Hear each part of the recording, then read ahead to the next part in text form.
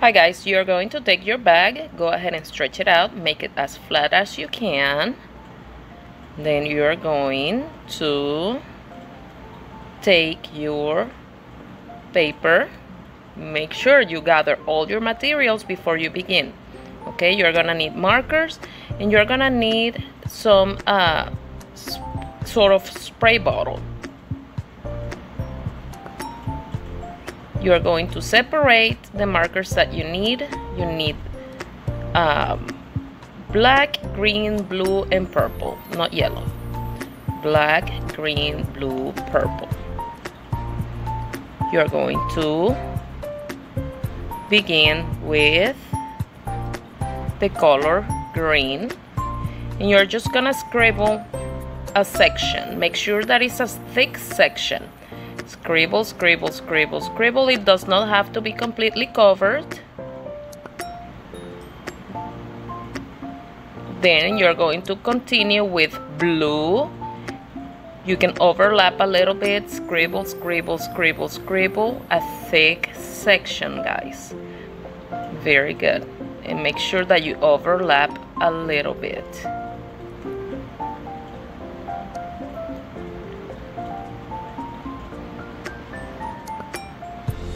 Then purple, scribble, overlap, scribble. If your bag looks a little bit like mine, where there's a lot of white spots, don't worry. With the water, it will spread. Scribble, scribble, scribble. And the last color is gonna be black. Scribble, scribble, scribble. Does not have to be completely covered. I repeat, go all the way to the top. All the way to the top.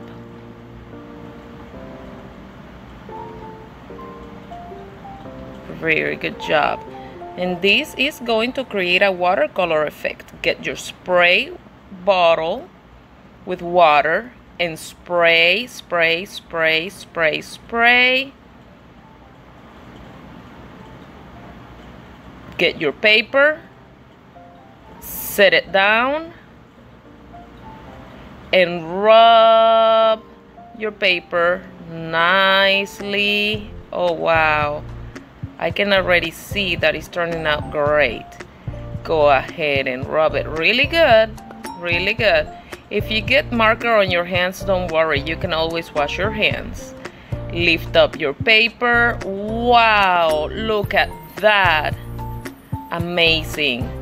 Go ahead and put it to dry and you are done.